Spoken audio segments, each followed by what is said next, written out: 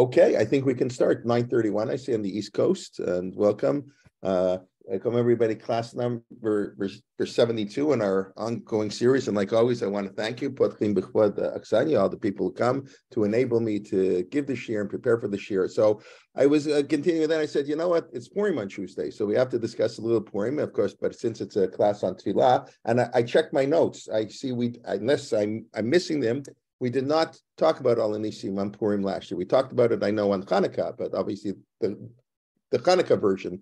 So we'll see. And if there's any time left over, that'll be interesting. Then we can go back to our regular series. Okay, I just see somebody sent me a private note. It's interesting on this manim. I was saying that when I was a kid, just to pick up from last week, when Shabbos used to end always an hour later.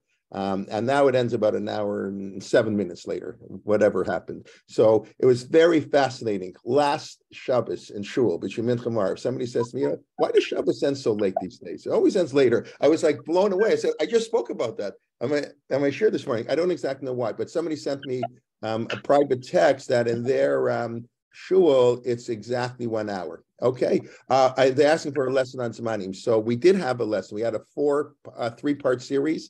Oh boy, it's really bad of me. I'm forgetting who gave this series. He's really the world's expert on Zmanim. He's a scientist. It's like a pet peeve of his. His son-in-law is Aryeh Leibowitz, who also spoke. I heard yesterday for the first time live. His 10-minute Divrei Halacha. People may know about it.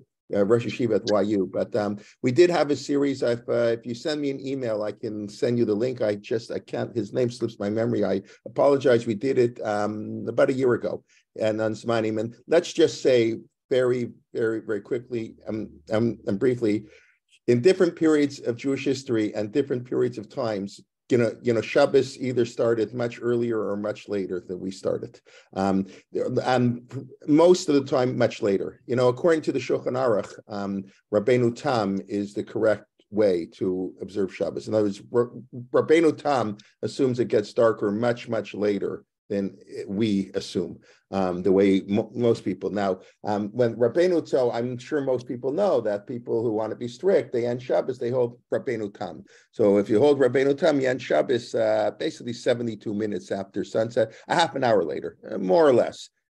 Shabbos ends approximately half an hour later. So I don't know how many people here on this call do that. I imagine not too many, and not so many people do that. But, some people want to be strict like Rabbeinu Tam.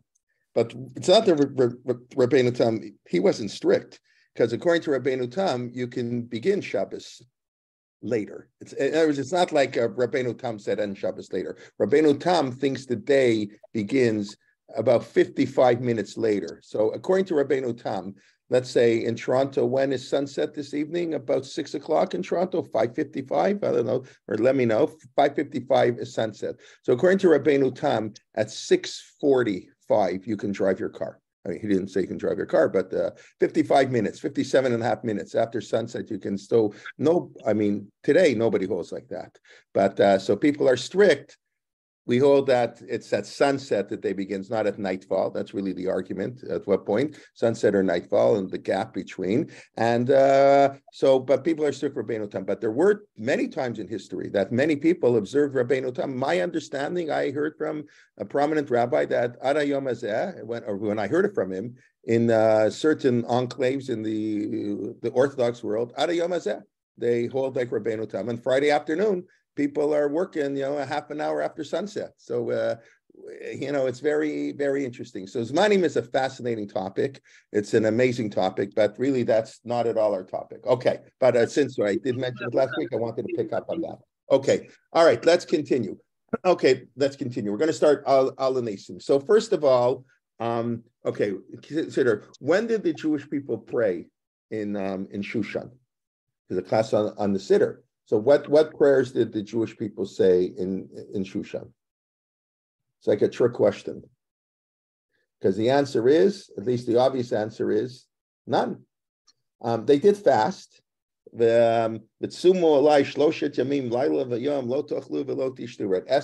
but there's not one mention of prayer in Megillat Esther.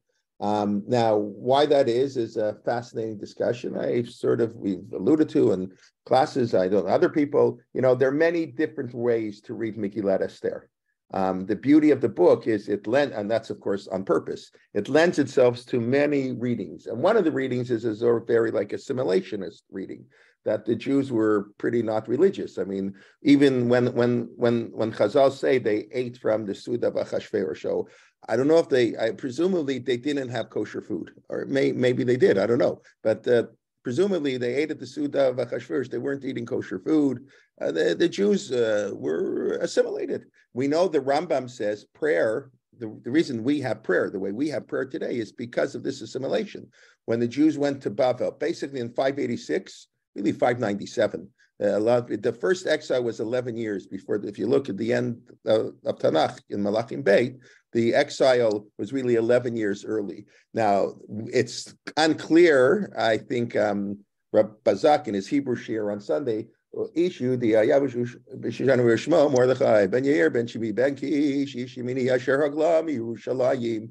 Who was Haglam Yerushalayim? Who was exiled? Was it Mordechai or Kish? Right, so it's probably Kish. That's the debate, and that, of course, the debate. When is the timeline of the Megillah? But they were exiled in 597, then again in 586 with the destruction of the temple. And the Rambam says within a generation, the people didn't speak Hebrew anymore. They spoke 5 languages backwards. Like I went through obviously I can't mention any names, but I was once at an event, and a Rav got up to speak. So somebody commented to me, he speaks 3 languages poorly. When they speak in English and Hebrew, English, Yiddish, whatever. So that's the Rambam says that's what happened. The Jews were speaking all different languages. They didn't know what to do. So the Anshe Knesset Adola came along and said, no, here's the prayer. Because as we've discussed many times, prayers from the heart. It's spontaneous. We're not supposed to have a text for prayer, but it's very hard. We wouldn't know what to say. So Rabbi, I had heard that when the Jews all fasted for 3 days, when Esther asked them to fast, and she fasted as well, that was with prayer. It could be. But that's what I'm saying. There are many ways to read the Megillah, but the Megillah doesn't say they prayed. Listen, the simplest meaning, when were the 3 days they fasted? What days on the calendar? Pesach. When did they fast? Pesach. Right, Pesach. Now, how did I know they fast? It says, they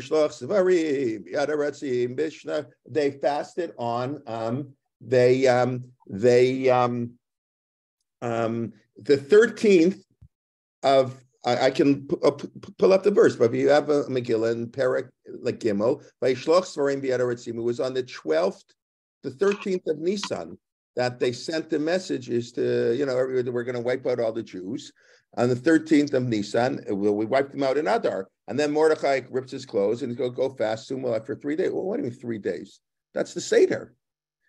2-starring maybe. They probably didn't have 2-starring yet. The simple meaning of the Megillah was Seder. Who observed Pesach? These are assimilated Jews. What do you mean? Now, the Medrash picks up on that. The Medrash says, I don't know if I mentioned this last week, or the Medrash said that, I don't know why I would have, but the Medrash says that Mordechai said, whoa, we can't fast today. When he finally convinces Esther to go into Achashverosh, so Esther says, okay, before I go, everybody fast for 3 days. So Mordechai, hold on, next week. I didn't mean go in today. You'll go in next week. We can't fast. You're not that fast on Pesach. It's B'dikas Chametz tonight, right? Obviously it wasn't, but that's how the Medrash picks up on that. And Esther says to Mordechai, what are you, nuts? It's Pikuach Nefesh. You don't do this now, there won't be Pesach. The Jewish people will be exterminated, right? That's the end of the game. So now, but that's clearly not the simple reading of the Megillah. Simple reading, so even if they were from whatever, so I understood Pikuach Nefesh, but the simple reading of the Megillah, Jews are totally assimilated. And they don't even know it's Pesach. I always like to quote, and people are always blown away when I say this. Okay, what percent, and I live in Toronto, which is known to be a traditional city. Everybody knows that in Canada, we're more traditional than America as a Jewish community. The conservative and reform movements are much more traditional than they are in the States. 30% of all Jewish children in Toronto get a day school education. That's in the States, it's like 8%. It's like a totally different community here. Baruch Hashem, in a positive way. We have lots of ways to go, but in a very positive way. How many Jews, what percentage of Jews in Toronto go to shul on Yom Kippur? What do you think? The 3-day-a-year Jew. How many Jews? Throw the number. What percentage of Jews go to Toronto? Don't be afraid. Put it in the chat box, anonymous, whatever. It's okay. 80%. 80%. Good guess. 80%. Anybody think it's higher? 80%. I know everybody I know goes to shul on Yom Kippur. I'm talking Yom Kippur. That's it. 25. 25%. So Morris is on the ball. I thought it was closer to 30, but Morris might be right. But maybe 20 years ago it was at 30%. Yeah, you count up every seat in every shul in the city of Toronto, from the humanist minyan to the anything that, you know, the secular, where we don't mention God in our Yom Kippur gathering, to, you know, every Haredi community. You add up every seat in shul, got 30,000 seats, 40,000 seats, maybe. There are 200,000 Jews who live in Toronto. Most Jews are not going to shul on Yom Kippur. We live in such a cocoon. We don't understand what's going out there in the wider Jewish community. Maybe because I'm coming back from a rabbinic conference, and one of the sessions we had was how to deal with what's the rabbi's responsibility to the community at large. Forget our little shul and whatever. I mean, so it's, you know, so. That's Shushan. Well, the Jews are so religious. Maybe, you know, and assuming, remember the Jew, and some people read the Megillah as the tension, which is, of course, a very, today, it's a very good reading, I would say tragically for our time. The Megillah is read as a book of tension between the Jews in Israel and the Jews living outside of Israel, because again, we don't know when the story took place. There are debates, and that's, of course, on purpose. The Megillah is purposely ambiguous. But assuming the Megillah takes place after the Jews are granted the right to come back to Israel, so why are these people in Israel? Why are these people in Persia? What do I mean? They're supposed to go to Israel, but we know most Jews didn't go back, like me and most other people. You know, they didn't go back. And they stayed in Persia. And the Jews in Israel were very mad at them, and they didn't want to accept that. There's a whole reading of the Megillah like that there's resentment at the Jews. Look what happened to you guys, and you caused all the problems. You're supposed to be living back in Israel. So, you know, it's very interesting. So there is no obvious prayer in the Megillah. It could be, but the Megillah doesn't say so. The only one reference, and I'll show it to you, and it's even that is not at all clear what it means, but let's just share our screen for a moment, and I'll just show you that's the wrong place. What am I doing here? Okay, just give me a half a second. Okay, so it's towards the end of the Megillah, of course. Everybody see what's going on here? Why is my thing have a Zoom box? Okay, all right. So at the end of the Megillah, everybody see this, what is going on? Notice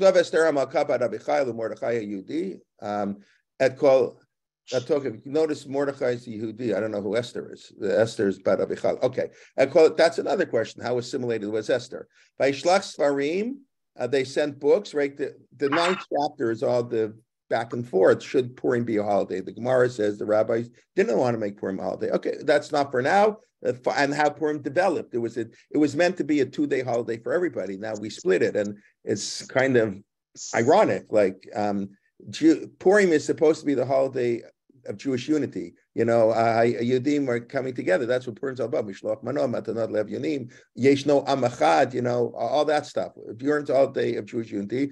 And we have a holiday where, not because we don't know the calendar, because we set up the calendar. If you live in Jerusalem, you celebrate one day. You live outside of Jerusalem, you celebrate another day. It's a little bit not so good. But that's this unity that's going on in the Jewish people. But lekayemet, you may notice here, the plural, Purim Elabis Manehem, the beginning of Masech Megillah is a whole long thing. Be in their times. Megillah can be read at many different times, right? In Halacha, you can read the Megillah, at least in the time of the Talmud, from the 11th, 4 days in advance. Okay. Kasher Kiyem Aleim Mordechai Yehudi. Kasher Kimu al Nafsham, that the Mordechai, the Jew, and Esther, the queen, interesting, and they brought on their souls, Al Zaram and all their descendants, the Vrehat Somot, the fasting. So presumably that's the 3-day fast, Vizakatam, and their Zakah, whatever that means. They're crying out. So right there, let's see here. I'll just show you the Malbim. Like why is it not showing up? Resources, just to show commentary. So the Malbim living 19th century, the most important commentaries on Nach, especially. We don't know. We don't exactly know what's going on here. But anyways, that's the only theoretical reference to prayer in the Megillah. But fine. Obviously, the rabbis read Megillat Esther as a religious book in a sense. Now, we know it's also missing God's name. That also gives it this sort of a secular feel to the book. But that's just a little bit of a background. There really is no prayer for Megillah. And there was a whole debate whether Purim should be a holiday. The rabbis why did the rabbis not want to make Purim a holiday? By the way, anybody know? Okay, they didn't want to antagonize the non-Jewish world. What are you doing? Celebrating, defeating the. We have enough. We have Amalek. We defeated enough times. We don't have to every time something. And basically, nothing happened on Purim. I mean, why don't we say Hallel on Purim? Or at least we'll do now. Just one of the reasons. Gar says because nothing happened. What changed from the beginning to the end of the Megillah? What happened is in the middle there was a crisis. The crisis got solved, but nothing changed. On Pesach we became free. On Shavuos, let's say, the way we celebrate Shavuos, we got the Torah. On Sukkot we journeyed towards the land of Israel. On Hanukkah we reestablished the Beit HaMikdash. What happened on Purim? Nothing. That's chapter 10 in the Megillah. That's what I remember. Rav Hadar, Rav Yeshua Hadar, the Rosh Yeshiva in Yeshiva Nakotel, when I was there many years ago, I remember him speaking about this. What's chapter 10 doing in the Megillah? Chapter 10, it's almost tax season. Maybe it is tax season as a former accountant, right? So, Vayasem HaMelech Achashverosh mas. Achashverosh put taxes on the people. Well, who cares? What do you mean, who cares? Life continued. Taxes, arguing deficits, GDP, that's what we're talking about. That's it. And Mordechai was Lavid. What's the last pasuk in the Megillah? Mordechai was beloved L'Rav. Mordechai was loved by the majority. Here, I'll pull up the verse. It's it's mind-boggling. The rabbis are. I love how the rabbis, I don't say their courage, but the way they read things, it's really beautiful. Vayasem Melech mas, he put taxes. I don't know, in some shuls they bang the Gregor for that too, but okay. And everything's written. You want to read more? Okay, read the history books. Go to Divrei, read Persian history books. Divrei Sayamim Lemachei Paras Mazai. Ki Mordechai Yudi Mishneh Lemelech HaKrish. Mordechai, like Yosef, because we don't have time for that now, but I'm sure many of you have heard the story of Purim. Is obviously the author of Megillat Esther had the Chumash Vayeshev and by Miketz and Vayigash open in front of him. The parallels to the Yosef story are very big. Rabbi Bazak talked about that a little. We'll go into that. But Mordechai was the Mishneh L'Melech HaKashverosh, like Yosef. V'gadol Hayudim V'ratzui, he was beloved. L'Rav Echav, he got 62% of the vote. Mordechai, Rav Echad, that's what the Gemara says. The Gemara doesn't say 62%. The Gemara says Rav, but not called, lots of complainers about. You can never satisfy everybody. Moshe Rabbeinu couldn't satisfy everybody, but it's more than that. The rabbis say not everybody liked Mordechai. The Sanhedrin didn't like Mordechai. The rabbis didn't like Mordechai. Mordechai was a nutcase. It's a radical. What's he endangering the Jewish people, not bound to him? And I don't know what you were taught in kindergarten. I was taught in kindergarten that Mordechai was Haman's wearing an idol, and therefore he can't buy that. It's all very nice, but there's absolutely no evidence of that at all. And even if that would be true, it doesn't mean that would be bowing down to an idol. And the rabbis were very critical of him in many readings of the Megillah. Nutcase, you don't start up with the people, but that's what happened. That's that's what Mordechai did. But it's interesting. Mordechai was not beloved. But the last chapter in the Megillah is telling us nothing happened. So that's what the Gemara says. There's no Hallel. Most people know the reason there's no Hallel. Like if you did a survey of 100 relatively knowledgeable Jews, like people here, so you're going to tell me, why don't we say Hallel on Purim? Everybody tell me why we don't say Hallel on Purim. Is the whole Megillah? I'm sorry? The whole Megillah is a Yeah, holiday. you said you're too smart. Go to the outside of Israel, right? Everybody, if you went to a Zionist school, of course, that's outside of Israel. Cannot say Hallel for a miracle outside of Israel. Maybe we'll come back. Rabbi Kelman. Yeah.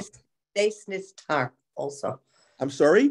A nes nistar. No, so the Gemara gives three reasons we don't say Hallel. It says, Akate anan abdei Achashverosh anan. We're still slaves to Achashverosh.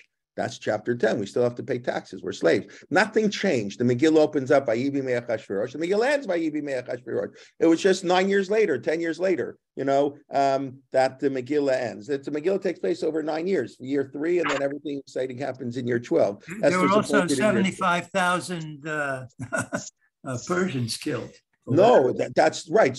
Do we celebrate that? That's a whole discussion. We don't like to make holidays for. That's even on Hanukkah. Why is Hanukkah 8 days and not 7? So some say 1 day for the miracle of the war, and some say no. We don't celebrate when we go to war. That's terrible. Sometimes you have to go to war, but we're not going to make a holiday out of it, right? But I'm saying even that. But that's a tragedy that had to happen for the Jews to be saved. But we didn't leave Egypt. We didn't come to Israel. We didn't get the Torah. We didn't rebuild the Beit HaMikdash. We didn't do anything. We paid taxes. So there's nothing to celebrate. We're still slaves to Achashverosh. There's no point to say Hallel. Now, but yet it is a holiday. That's like we did make it a holiday, but that's the simple reason. Nothing changed in the Megillah. Over the course of 9 years, it was very nerve-wracking. Although, if you were a Persian living in Shushan, I don't know if you would have noticed. We read it in a half an hour, so the story's all pretty cool. But remember, Vashti's dethroned, whatever happens to her, in year 3. Esther's appointed in year 7. Who remembers Vashti in year 7? And then it's in year 12. And then it's in year 12, Achashverosh can't fall asleep. And then Bigtan, who heard of Bigtan Bateresh? And it's like, you don't necessarily know. And then the Jew, we will kill the Jew. It doesn't necessarily read the way we read it, that everything is connected to each other. You're living, you live in any country there, this government and that government, they pass this law, that law. But really nothing happened in Megillah. So that's why we don't say Hallel. The rabbis didn't want to make it a holiday, Bichlal, for this reason. We don't want to antagonize the Goyim so much. What do we make a big holiday? Because 75,000 Persians got killed. That's not enough reason. So it went back and forth. But Esther Amalkan, fine, Kituni, the Dort. It's a wonderful sefer I've written by Bachrach, Yoshua Bachrach. I don't think he's alive anymore. I think he taught Miklallah for a number of years. He wrote Ima Shel Malchut on Ruth. He goes through the Megillah, through the Mikorot in Chazal, through the sources in Chazal. Very good work. Kitfuni L'Dorat. Write me down for all generations. That was Esther's plea to the sages, but the sages didn't want to do that, and then it got it. So we have to figure out. I want to get to Hanissim in a moment, but to figure out why they did make it into a holiday. So that's an interesting question. But there was hesitancy to make it as a holiday. Even when they made it as a holiday, we don't say Hallel. Zeb pointed out the third reason, and there's really a totally opposite reason. What do we don't say? Of course we say Hallel.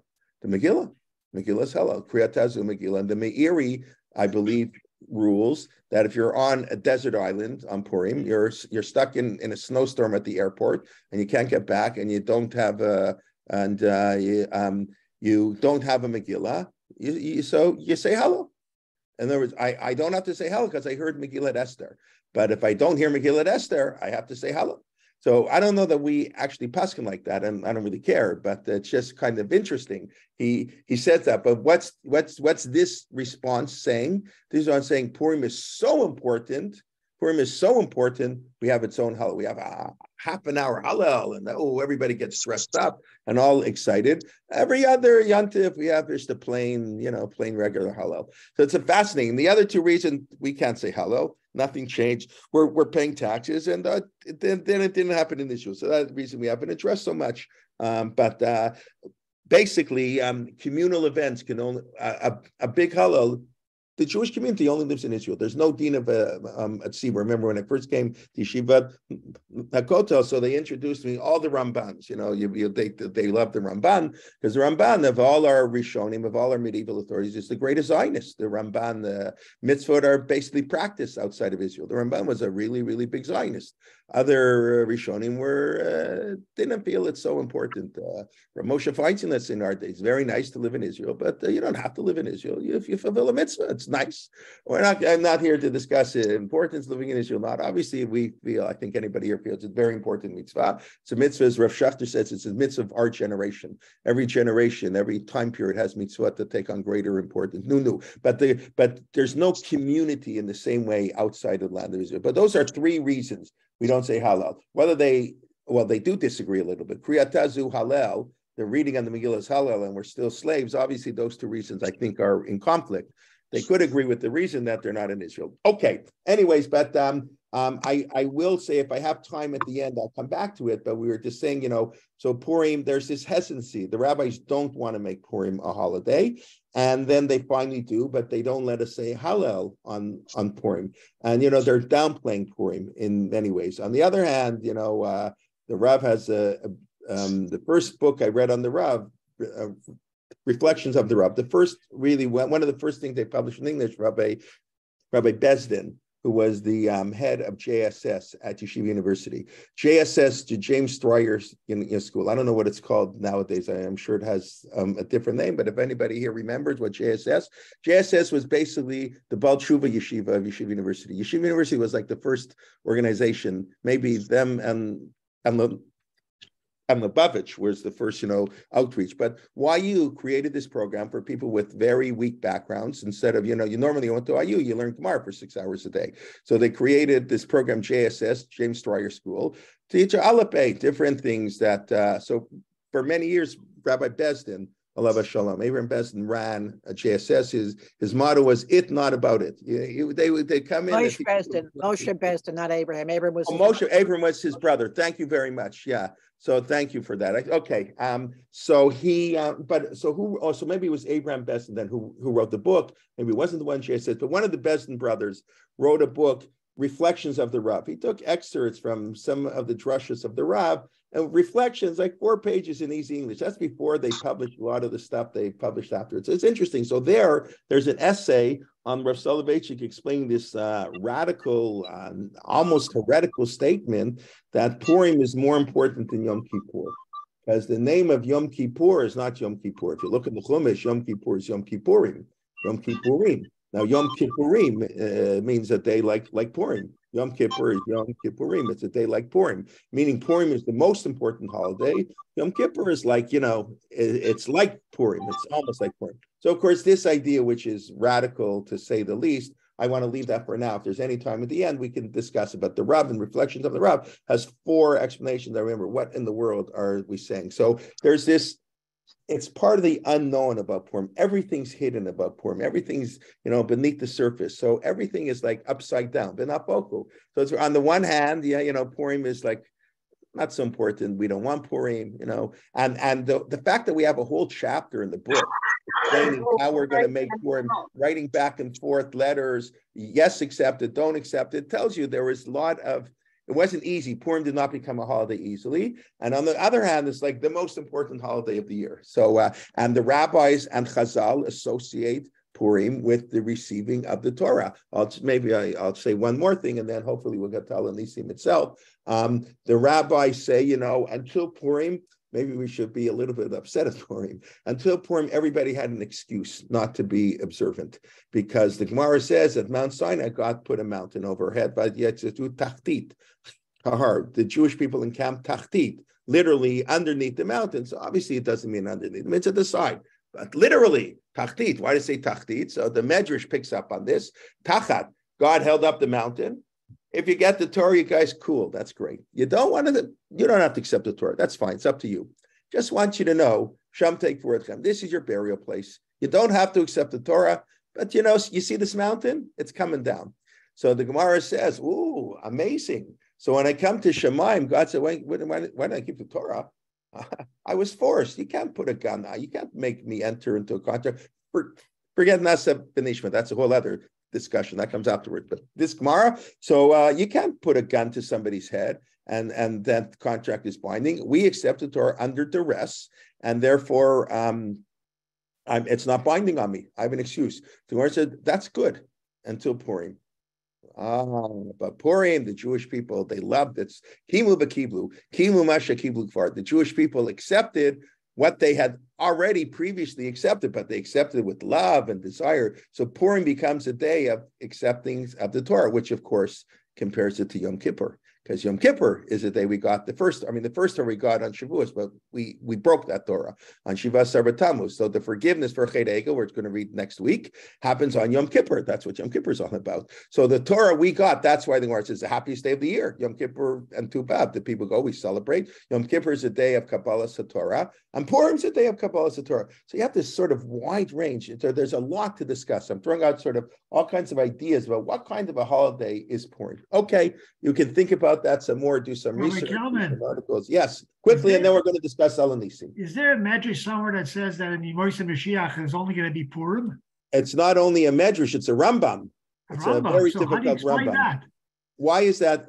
Later, please God, I'll discuss that. Right, I think that I may have talked about last year. I don't remember. I have to look my notes. The Rambam says the Rambam quotes this idea that all of Tanakh will be batel except for the Chamisha Chumshei Torah and Megillah Esther. Now, the fact that the Rambam says that is radical enough. The problem is it makes the Rambam a heretic, according to the Rambam, because the Rambam says anybody who thinks the Torah is ever going to change is a heretic. That's the Rambam's big into that. So how the Rambam can define himself as a heretic, but we have to discuss. We'll discuss this at another time. Yeah, that's it. The Rambam. I have to look it up the exact language. Maybe at the end of the shir and question answer we can do that. But I want to discuss, since it's already late and I didn't begin what I wanted to actually talk about. Let's do the. I just said there's no prayer in the Megillah, but we have Hanissim. Okay, so let's discuss Hanissim. So the first thing I want to discuss very briefly, the difference between Hanissim and Ya'aleh V'Yavo. So whenever there's a special day, we add Rosh Chodesh, all the Yamim Tovim and Rosh Chodesh, we add Ya'aleh V'Yavo. On Chana and Kippur, we add Hanissim. So it would be, what's the distinction? Seems pretty, I guess on the surface, a pretty obvious distinction, which is, what's the difference between? I mean, obviously the words are different, but why do you say Ya'aleh V'Yavo here and Hanissim there? And also Ya'aleh V'Yavo is said in Ritzei, right before Modim, and Hanissim is said right after Modim. They're both in the last three brachot, right?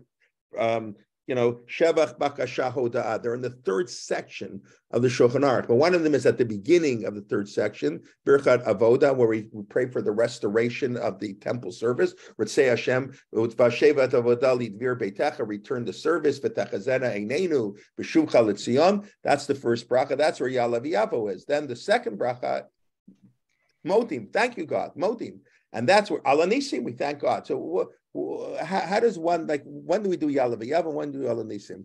Yocheved, you want to say something? I'm thinking maybe Ya'aleh V'Yavo is sort of in place of the Karban we would have brought had we had the temple. Okay, right. So Ya'aleh V'Yavo is a prayer for basically it's a prayer for reestablishing our temple service. That's why it's in Avoda. Ya'aleh V'Yavo v'zichronenu v'iktonenu v'zirchonu. The whole bracha is really, it doesn't directly say it, but it's really a bracha to return the biblical service. Avoda. There is no biblical service. There are no korbanos on Rosh Hashanah I'm sorry, there are no korbanos on on Purim and Chanukah, right? So here, let's see, if you look in Ya'aleh V'Yavo, right? God should redeem us. So V'hoshienu, even that word, Yehosh, is to redeem us. That's the Ramban in Sefer Shmot, that redemption is the building of the Beit HaMikdash. That's what, in other words, why is the parsha we're reading now, why is it the book of Shmot? Because Shmot is the redemption of the Jewish people. So the redemption starts with a physical redemption. Then we get into a spiritual redemption at Matan Torah, and then we get the continuation of the spiritual redemption, the Torah coming with us in the Mishkan, building a Mishkan, building the Beit HaMikdash. Well, that's what redemption means. So Ya'aleh V'Yavo, we don't have these korbanos anymore. We don't, and remember, Rosh Chodesh is a biblical holiday. The korbanot on Rosh Chodesh are the exact same as on Pesach and Shavuot. Shtei parim, one ayil, and Shiva Kvasim, right? 2, 1, and so it's a biblical pattern. I think it's the Rabbi explained that Rosh Chodesh is like a temple holiday. We don't really do much outside of the temple, but when the temple's do, Rosh Chodesh is a big deal. And today, we say half halal, minhag to say halal. But so Ya'aleh V'Yavo is for the biblical holidays, and it's a prayer. Yeah, and hold on 1 second, and Al Hanissim, of course, is not a prayer. It's Thanksgiving, and it's for rabbinic holidays. It's not for what will be. Ya'aleh V'Yavo, God shall. This is what we want God to do. Al Hanissim is we thank God for what was. So it's 2 separate ideas. One is therefore in the bracha of the avoda, and one is in the bracha of hoda'ah, of saying thank you to God. Yeah, well, you want to say something? I just want to say that the terms Ya'aleh V'Yavo, that it should go up like a korban. That it's very good, Ya'aleh, right? Like a korban olah, excellent, right? So right at the beginning, right. But it's clear it's a prayer, so it's very different. You got Chanukah Purim on one hand, and the biblical holidays on the other hand, and where it said it's how it's said. Now you'll also notice there's no prayer in Al Hanissim, right? We give thanks. It's all that you're not allowed to say prayer. There were I see in the Tibina, the wonderful 6-volume set of Rabbi Jacobson on Tefillah. So he quotes in certain communities they used to have a custom to end Al Hanissim. How do they end it? They ended up. They said Kishem Shasita Imahem Pella. The same way you did wonders for the previous generations, please do wonders for us. And of course, we don't do that. The Maimon Rutenberg, we that's not what we do. Okay. It's not about asking for anything. It's just to acknowledge, to say thank you, which is very interesting. You don't like when somebody makes a donation, you don't call them up and say thank you. Would you like to increase your donation? Like you say thank you, and then you call them a week later when you increase your donation, or a year later, whatever the case is. But we separate thank you and we separate when we ask for things, and that's what we do. Okay, now. Just a few other things. So I want to compare a little bit the Al Hanissim of Hanukkah and the Al Hanissim of Purim. So before we start, there's also something fascinating. So the one on Purim is much shorter. Maybe it's only one. So maybe it make it easier to learn off by heart. By Hanukkah you say it so many times. By the 8th day, everybody knows Al Hanissim off heart. By Purim, it's only one day, so you have to memorize it. No, that's just a bad joke. But it is much shorter. The question is, but we'll discuss why is it much shorter. But what the first fascinating thing you notice in the Al Hanissim is who's missing. Who's missing in Al Hanissim and Purim? Let's say who's not missing on Hanukkah, or that concept is not missing, right? If you go to the here, I'm going to share my screen with you. I pulled up Al Hanissim. I think I have it here. Maybe I should get rid of the English just to make it easier to read. Okay, Al Hanissim. So here, I'm just gonna do it in Hebrew, just so it's easier to compare. Okay, so here got the one on Chanukah. Okay, so it starts the same. Al Hanissim, Al Purkan, different ways to thank you: miracles, salvation, strength, wars that you've done for us. And we tell the Chanukah whole story. It was in the days of, so it starts the same. Bimei Matijah ben Yochanan Kohen Gadol, and Bimei Mordechai Esther B'Shushan Habirah. So right away it tells you this is not taking place in Israel. It doesn't say Bimei Mordechai Chashmonai in Yerushalayim. It just says, it's interesting, but it's interesting, it's in Shushan Habirah, but still that's also important. Keshamar Aleim Haman Harasha, same thing. So it's very interesting. On Hanukkah, a whole kingdom. In other words, it was the whole people rebelled. Purim, not like that. One guy, Haman. The Persian people have nothing against the Jews.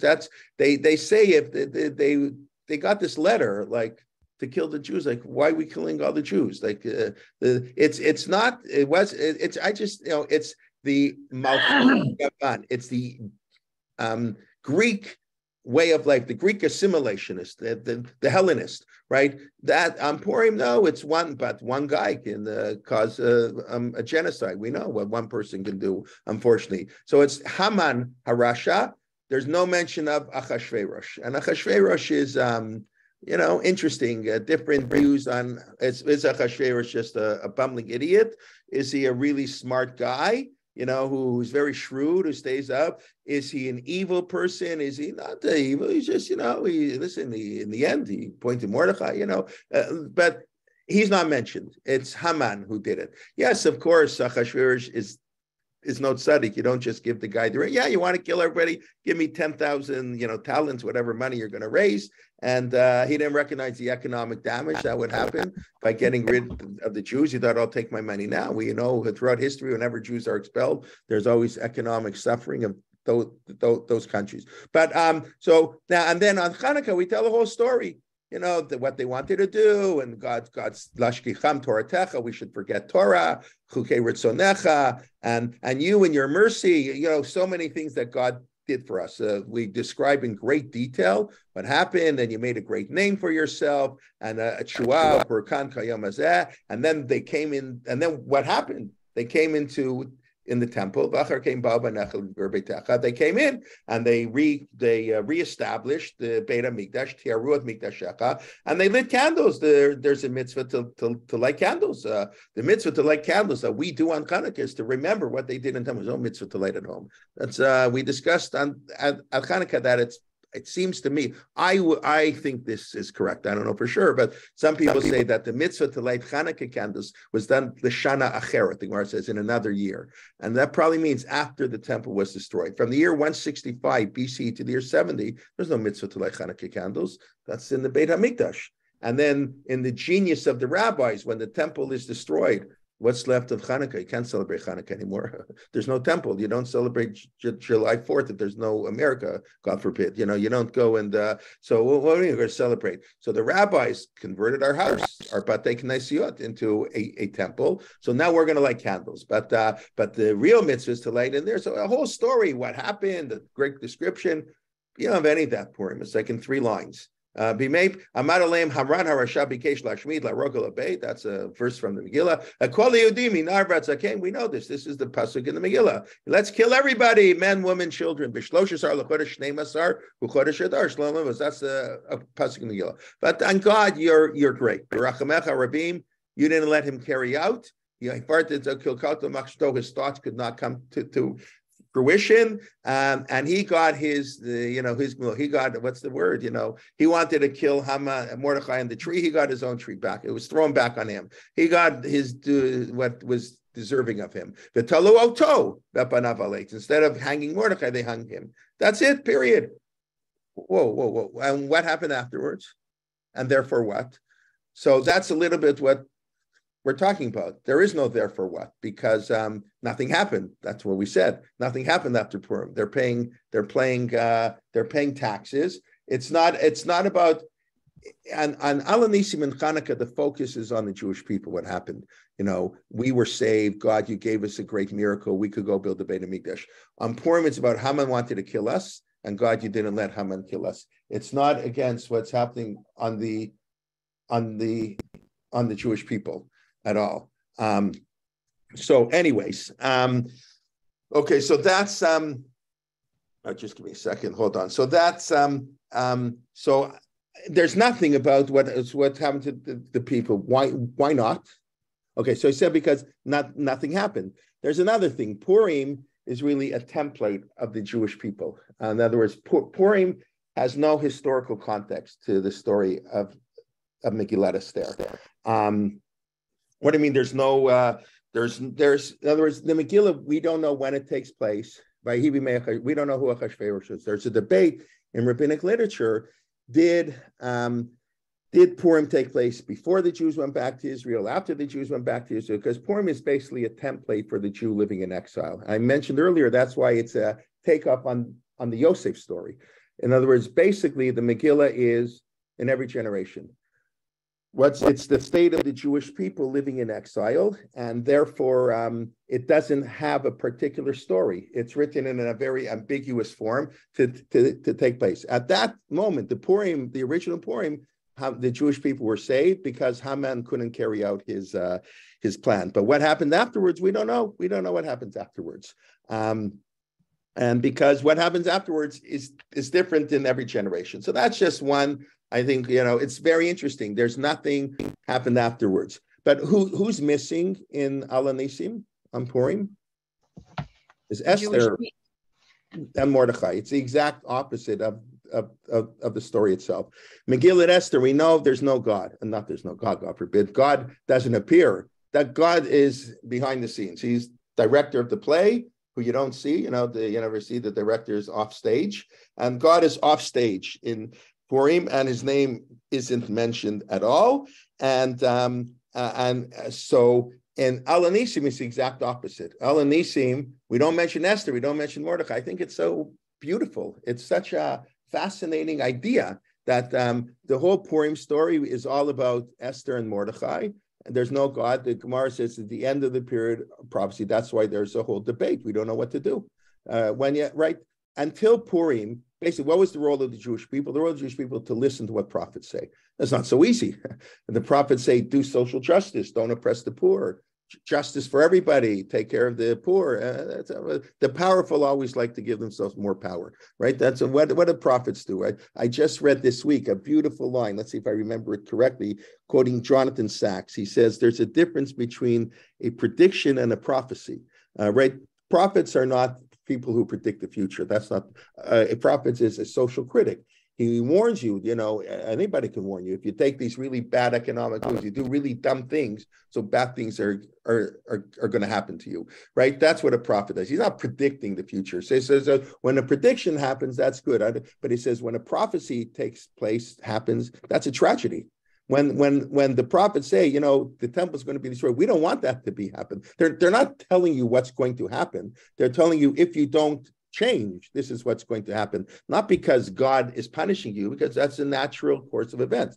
If the Jewish people are not united, that's what Purim's all about. The unity of Jewish people is something we very much need nowadays. If the Jewish people are not united, their enemies rejoice. We see right now, Hayom, today we see our enemies rejoice because the Jewish people are disunited. Very, very sad. So we just had to listen to prophets. That was very hard to do, but we knew what to do. Purim comes along, our mission is very different. We have to figure out what to do.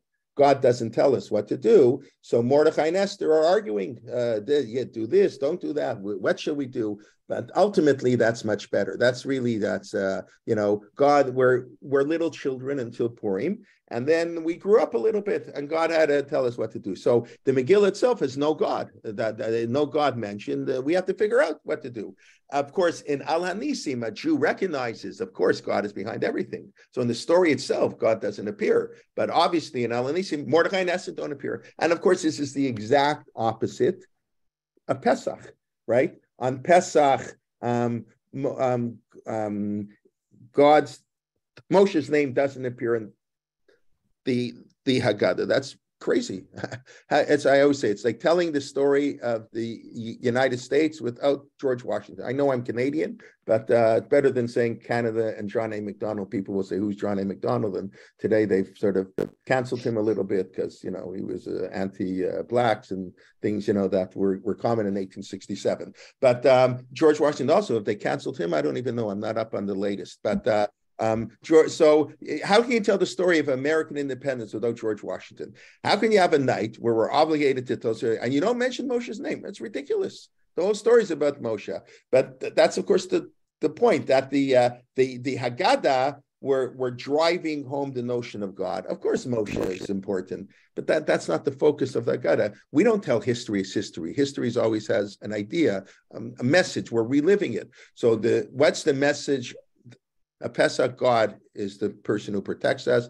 He passes over our home. He redeems us. He has a message for us. It's all about God. The Yadu meets right. Now, Paro is going to know. I don't know who God is. Paro is going to know. The Jewish people are going to know. So we ignore Moshe. It's not historically true, but it doesn't have to be historically true. And on Purim, we do the exact opposite. We ignore God because there's a maturation. The idea is to recognize God even when God isn't obvious. And that's why Purim and Pesach, we can compare. Okay, so there are 3 holidays we've already compared Purim to Yom Kippur. That is Yom Kippurim. That's the day we received the Torah. That's the explanation we've given so far, why Purim is like Yom Kippur. Obviously, Purim and Hanukkah, because they're the 2 rabbinic holidays, they're the holidays of Thanksgiving, the holidays of Hanissim. And now we're comparing Purim and Pesach, which is, okay, it's not an issue this year, but the reason when there's Purim, when there's 2 Adars, like there was last year, and there will be again next year Purim's going to be quite late, when there will be 2 Adars, so we celebrate Purim in Adar Beit. It should be Adar Aleph. Why push it off? Mitzvah Baliyatcha. When you have a mitzvah, do it right away.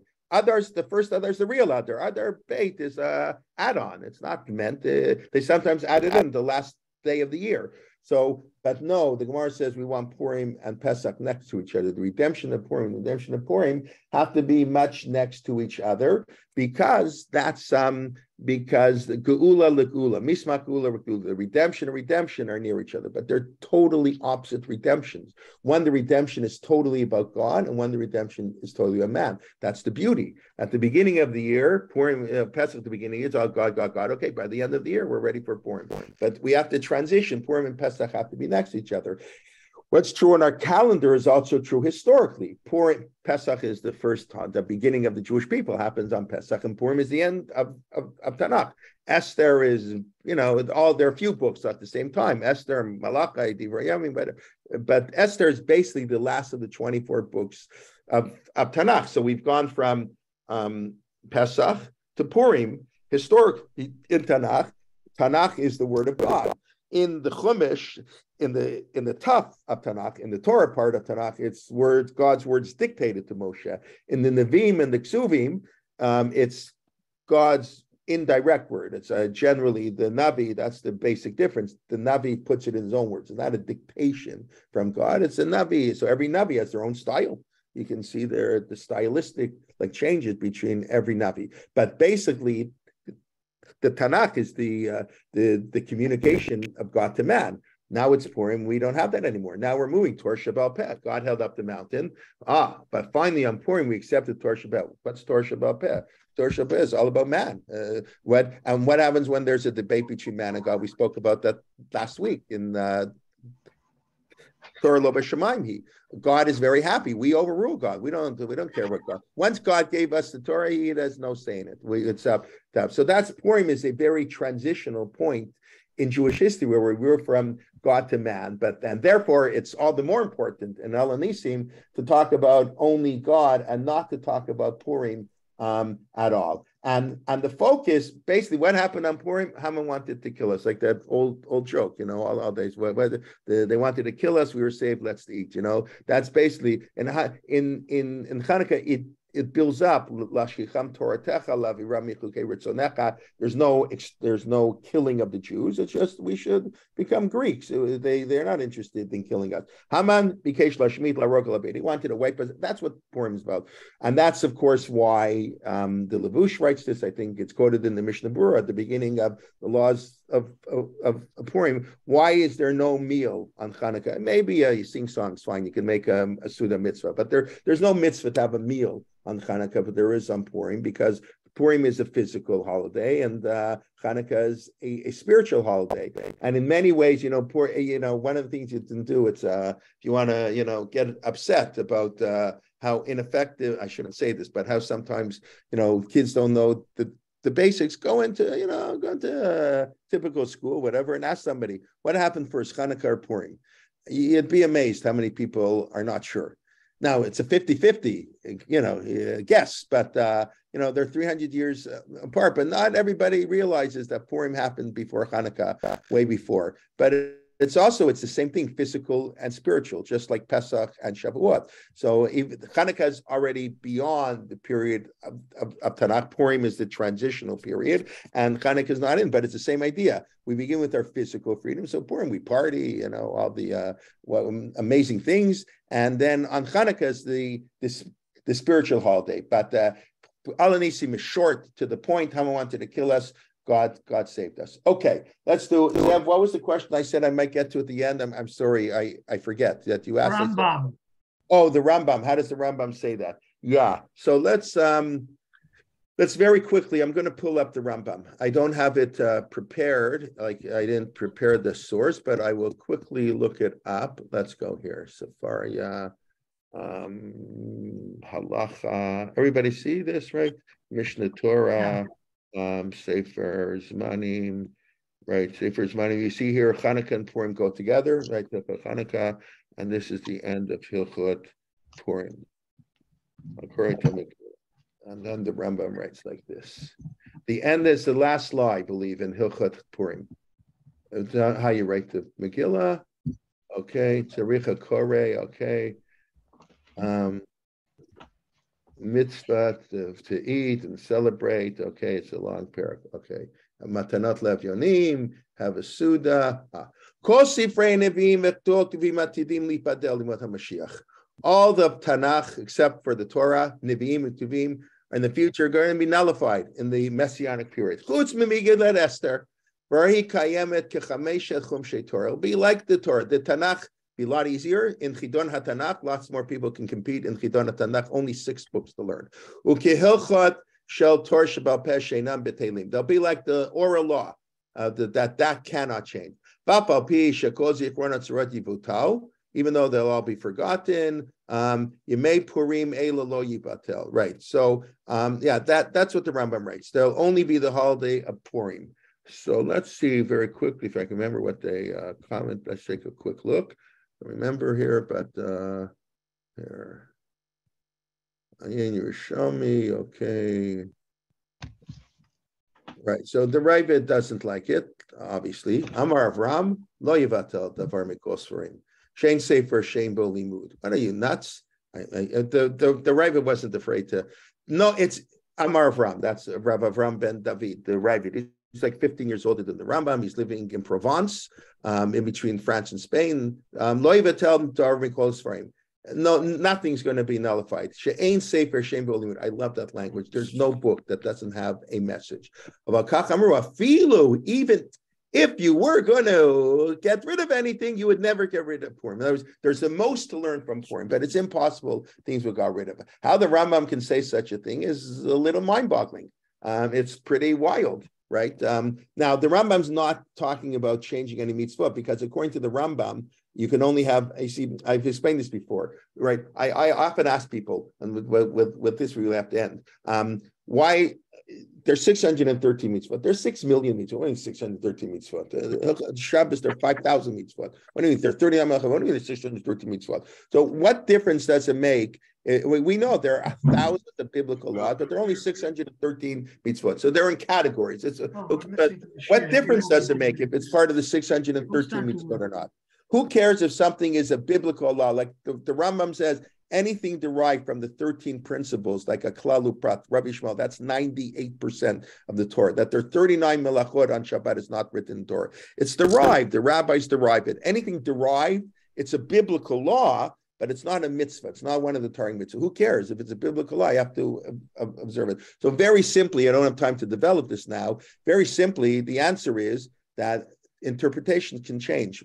We get a Sanhedrin now. I know it sounds radical. The Sanhedrin can decide there are only 24 of melachot on Shabbos, not 39. We think writing is not included in the prohibition on Shabbos, and writing will then become allowed on Shabbos. Or we think there are 45 melachot. We think more things are prohibited. That's totally fine. That's the right and the obligation of a Sanhedrin to interpret the Torah as they see fit. We don't have a Sanhedrin. That's the whole, whatever.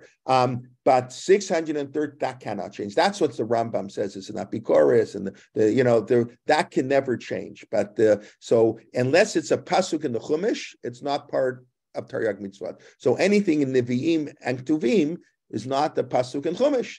So even though we learn all of Kavod Shabbos and Oneg Shabbos that we have to honor as a pasuk in Yeshayahu, that's how we know we have to get ready on Friday. It's not just there's a mitzvah to eat, have nice things, Kavod and Oneg. Those halachas are derived. We read it on the Haftorah of Yom Kippur, are derived from Yeshayahu. It's not a pasuk in Chumash. It's not a mitzvah from the Torah, and that can change. So it's batel. We don't gonna have it anymore. I think it's astounding, but it's not just Zev. It's not just some medrash somewhere. I mean, I don't know what's interesting. I don't know what's more important, some medrash somewhere or the Rambam, but I assume the Rambam. The Rambam carries more authority. It's an interesting discussion. The Rambam probably practically carries more authority than a Medrash, because the Rambam's writing a halachic book. The Medrash is not a halachic book. Anyways, it's getting late. Let's do a quick review, and then I'll quickly do some of the questions. So we discussed Purim, the whole difficulty. Should Purim be a holiday? Shouldn't be a holiday? Why we don't say Halal on Purim? 3 reasons. It didn't happen in Israel. No big deal. We pay taxes. That's why chapter 10 is in the Megillah. Nothing really changed. Or Purim is so important. We have its own halal for 10 chapters of the Megillah. It's so important. It's more than Yom Kippur. So we just gave one idea of Yom Kippur because we accepted the Torah willingly only on Purim, not on Yom Kippur. Yom Kippur was rammed down our throat with the mountain. I will say one other very brief thing, and you can think about that. It's better to worship God with feasting and fasting. Right? We can worship God in celebration and worship God in shul all day, banging our hearts. It's a much higher level. It's a much harder level to worship God. There are other explanations, but that's so a whole discussion. Should Purim be a holiday? Shouldn't be a holiday? The rabbis know, yes, we don't want to celebrate that we defeated non-Jews. But Purim is a holiday, but we don't say Hallel.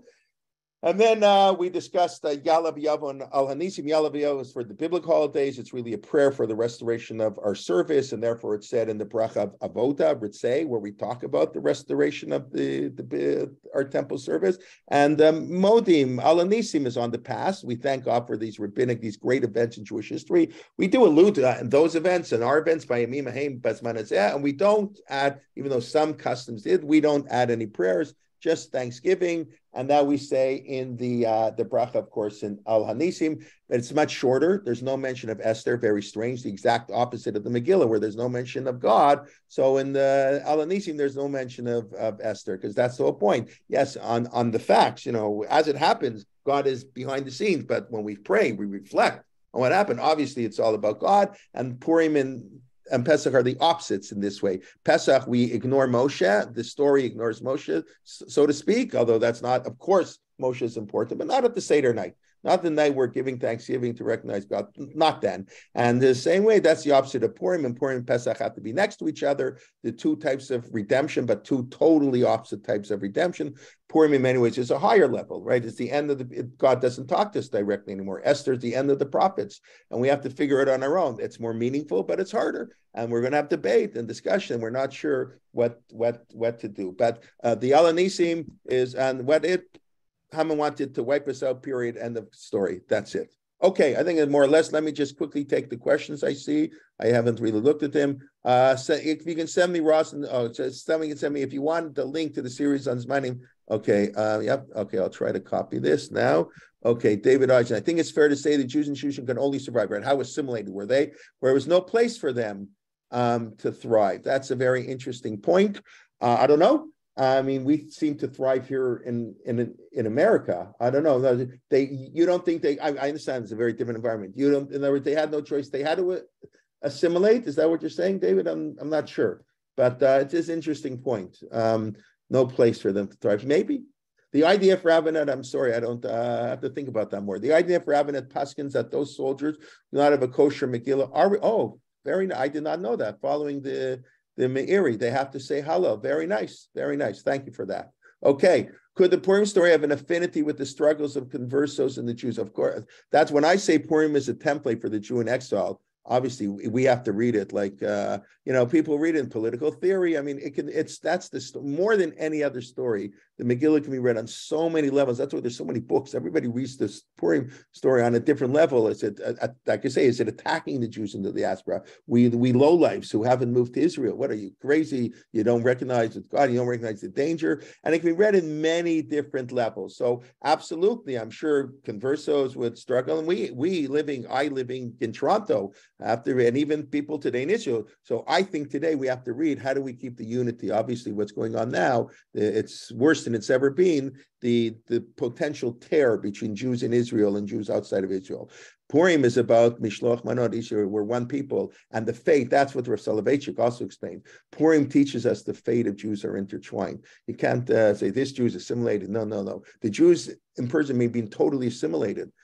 Achashverosh, Haman didn't care, right? We share one fate. That's the Rav always talked about it. Israel, diaspora, we're one people. So we have to figure out from the Purim story, what are we going to do? I don't know. It's a very hard question. I wish I knew. I'd love to hear your advice of what David, maybe you can tell me, what can I do living in Toronto to help? I don't know. You probably wonder what you can do in Beit Shemesh, what you can do to help besides going to whatever. It's a hard question. But Megillah, it's a hard book, right? That's a Tanakh. You're not supposed to go half an hour, enjoy it, and bang Haman, yay, and have a party and get drunk. And right? Why do we get drunk? We get drunk because when a Jew drinks, the inside should be like the outside. Toho kaboro. It shouldn't. When a normal person drinks, so they start talking like they're embarrassed what they said. But if a Jew is full of Torah, there's nothing to be embarrassed. Purim is about everything's hidden, so we're revealing the inside when we drink. Now, if you're the type of a person who's afraid when you get drunk, you're going to say things that you're going to regret, then you can't drink on Purim. It's the idea that what's the inside and the outside is the same. We're taking off our mask. Everything, these customs are beautiful. But if somebody has ideas what we can do to help Purim should be the story of the unity of Jewish people, I would love to hear. Okay, Yalav Yavo is only said when there is a korban. Right, correct. That's what we're saying. Is there biblical holidays, the restoration of the service? You probably said that afterwards. Okay, Purim and Chanukah are not holidays in Torah. That's correct. How is King A identified as? Oh, it's Achashverosh. Darius, right? Whose father was Darius. The king wasn't the commoner. Standing, so I don't know. I don't know all the right who Achashverosh was. Right, there's a whole discussion about that. But why does it mean he was? Oh, you're saying he wasn't the commoner. His father was Darius. Right, according to the rabbis, it's Vashti Hamalka. The Malbim has a beautiful, pshat there. Achashverosh calls Vashti Hamalka, and it's V'tama'ein Hamalka Vashti.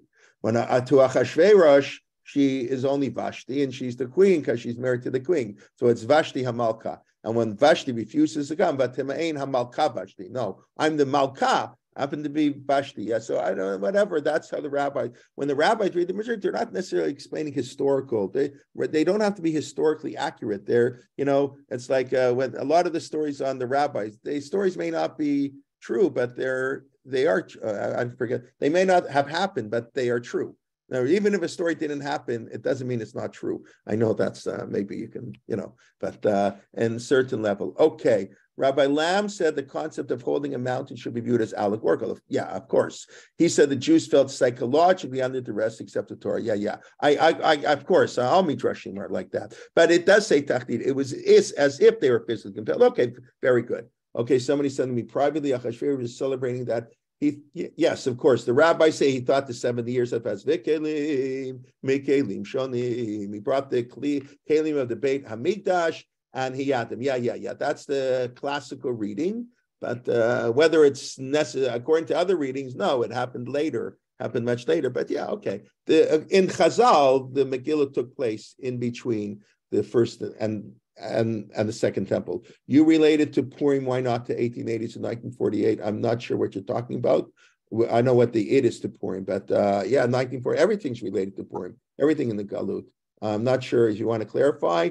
You said it related to the Joseph story. Why not to the return to the land in great also numbers? That's not a conflict from a biblical perspective. It's clear that the story of the Megillah is a rewriting, if you can use that term. Remember, it's also a story that some of your heroes don't look good in because they only accepted it in 1948. Even Yosef, there's much to criticize. Of course, this gets to the old question. How when we read the books, how much are we willing to criticized our great heroes? Yeah, absolutely. No, when it says the Sanhedrin, I just read Ratzui l'Rabachab, the majority of his brothers. The Gemara says the Sanhedrin didn't like Mordechai. They viewed him in a very negative light. Yeah, then obviously they make mistakes and whatever. But anyways, I will say I mentioned right at the beginning. I'll just end with this that I started that. I'm at this rabbinic conference, J.J. Schechter, really a very inspiring 3 days of learning. So Rabbi Brander was here, as he's actually speaking at here in Bell Harbor, where we are together over Shabbos. I'll go hear him speak at the shul on Shabbos morning. But he began with the if Mordechai tells Esther, if you're quiet at this time, who knows? There'll be salvation too, but you won't be part of it. You'll lost. And that's how he started. He was really the only one. It was all about learning, but he addressed a little bit the situation today. And we have to speak up. People have to speak up. We're not allowed to. We believe Revach Batzalah will come, but we have to be part of that. And it's very hard, but being quiet is not an option. And again, that gets to the tension. It's becoming full force now. How much can Jews in the diaspora, how much are they allowed to weigh in? And Israel, I don't want, whatever it's, but that's, I think, how we today should be reading our Megillat Esther. This Purim, I think, is very much, we should read it on that level. But then I would love to hear ideas that people have. And yes, okay, a much longer conversation. Yes, okay. Thank you very much. Okay, I appreciate it. Sunday morning, Rabbi Leiptag. And can I ask you something? Sure, absolutely. Yeah, I want to wish everybody something. I don't think I heard it discussed was the actual reason behind why we celebrate like the 14th in certain parts and the 15th in other parts. Right. So as a story unfolds, it's the only Chag that's right. So that's why some read it as a holiday of tension. I remember. Well, so what I wanted to say was that I heard it was because the Yehudim didn't want to accept Purim after. Right. That's correct. They didn't want to. Therefore, they were punished, and they said you can't celebrate it on the 14th. You have to celebrate it on the 15th. In the Megillah, Mordechai said the 15th because they fought an extra day in Shushan. But it's clear the Jews didn't accept it, and it went through stages. But if you look at the Megillah, Mordechai wanted Purim to be 2 days for everybody. There happened in Shushan a day later, but as a Jewish people, when we look back to celebrate, we're one people. So Purim is a 2-day holiday for 14, 15. We don't say Tachanun today, right? There were, the only way you can celebrate today, Purim the 14th, 15th, if you go to Israel and you go to Tel Aviv and then Yerushalayim, you can figure it out to hear the Megillah 4 times, which of course a lot of the yeshiva guys do, to party an extra day, whatever. But it was meant to be 2 days. And I think David Silver pointed out, right? In Masechet Megillah, it opens Megillah Nikra Yud Aleph Yud Beit Yud Gimel Yud Dal Tet Vav. The Masechet Megillah opens up with dissensions, so to speak. The Jews are reading it on 5 different days. At this age, you live here, you live there, everything, all dependent.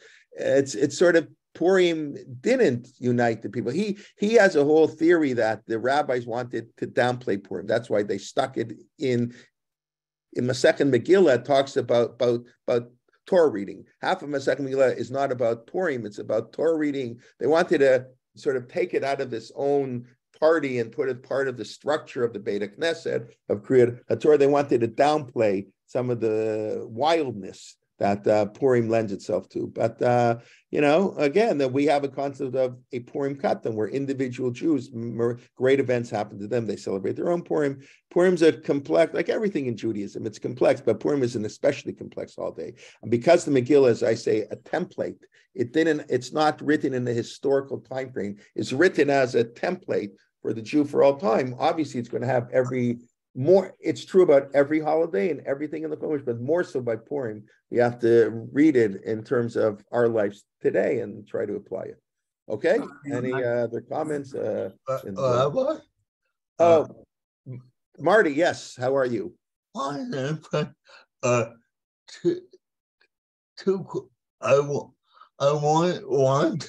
used to, when I used to come to New York from Toronto, I used to stay up with a family who lived on the same block as the car wash shop. And when you used to go there on Friday night, they started making when it was darker. Oh, yeah, I'm sorry. Yeah. In the Hasidic world, they're very Rabbeinu Tamish, even on Friday. So I don't know if they, will turn on lights or drive their car 20 minutes after sunset, although maybe they will. But davening mincha for sure. Lots of Hasidim daven mincha way after all daven Mariv. But the truth of the matter is that's the psak in the show. It's very hard. Why that's so? That's what the Vilna Gaon got sort of upset. The Vilna Gaon said, "Hachush machtish." The Vilna says, "You walk outside, it's pitch black. How can Rabbeinu Tam say it's still yesterday? It's pitch black outside." So that's a whole, it's a really complicated area of halakha. Rabbi Willig years ago wrote a series of articles, and it's not just 72 minutes. It has to do with how far you live from the equator, of course, so many things. But yes, the Hasidim will daven mincha when it's quote unquote dark, and they hold that's not an issue. And about Purim, I remember being in Toronto many years ago with Seymour Epstein, and he said, and I remember what he said that it's about a simulation. How do you know that? The Megillah begins with a Mishnah and it ends with a Mishnah. So you know that in the Megillah, the Jews haven't learned anything. So I always found that a very interesting comment. They hadn't learned anything. Yeah, because they end up as right. Yeah, listen, that's it. What were the Jews thinking? You don't hear too much from the Jews. Kind of like on the Pesach story, you don't hear too much from the Jews while the events are happening. But the rabbis are critical of Jewish people. Yeah, they enjoyed the Hashur's party. They did all kinds of things. Yeah, but it's what can they say? Purim is. I have one more question. Sure. Yeah. Why on Chagim do you move it out of the Huda section and you put it? No, it's not. So that's what I'm saying. It's not under the Hodah section. It's in the third section. Britzei begins the third section of Hoda'ah. The whole section is called Sheva first. Hodah. Even though the Hoda'ah is the middle one. Really, is Modim. The Hoda'ah has three brachot: one on Avodah, service in the temple; one on Thanksgiving; and one on peace. But they're all under the framework of Hodah. So that's what we're explaining. The Yalav Yavo, which is biblical holidays and sacrifices, Yaleh, like Rosie, I think, who pointed that. But why did that change on the Yontif? So on Yontif, so we're praying for the restoration of the sacrifices in Ritzei. Allah Nisim, Chanukah, Purim, we're not praying for the restoration of anything, especially Purim. I mean, so it's just a form of thanksgiving. So it's in what we call Hodam. In Modim, that's what we're saying. Yalav Yavo and Al Nisim, the themes are very different. The context of, even though both are the special. And by the way, I forgot to mention, if you forget Yalav Yavo, you have to repeat the Shemon Esrei. If you forget Al Nisim, you don't, which is kind of interesting. You might think that Thanksgiving is more important than asking for restoration, which I would agree with.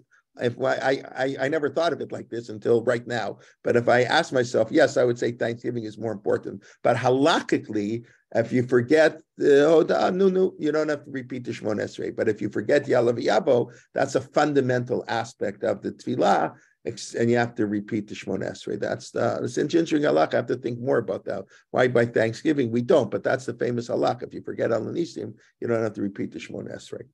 Okay, everybody, I think it's late. I know Shabbos are getting later. Baruch Hashem, even in Israel. David, wow. What time is Shabbos in Beit Shemesh? I don't know, but I guess it's pretty soon. Thank you very much. And everybody should be well. We should hear good news. We should really Purim. The Simcha should be a time. Purim is a time when things look dark, that they get better. So let's hope that happens today. Okay. Unfortunately, there's a little too much, darkness, and we need Ora B'Simcha B'Sason that we should have. I want to wish everybody a Shabbat Shalom, and thank you very much. Okay, be well. Rabbi. Thank you. Thank you. Thank you. Thank you so much. Thank you. Okay, Shabbat my shalom. pleasure. Okay, be well. Shabbos. We'll see you next week, please, God. Thank you. Shabbat Shabbat shalom. shalom. Shabbat Thank shalom. you. Good Shabbos. Good Shabbos. Snow in Ottawa this weekend too. They tell Oh, me. another 10 centimeters, another 10 to 15. What about you? Are they saying Toronto? What I hear 30. I'm not in Toronto, but that's what my Toronto spies tell me. They're expecting up to 30? 30 centimeters. Oh Yeah, my big snowstorm. goodness. Yeah. What When? can you do? Today or tomorrow? March. Today I mean, or what do you Shabbos? expect?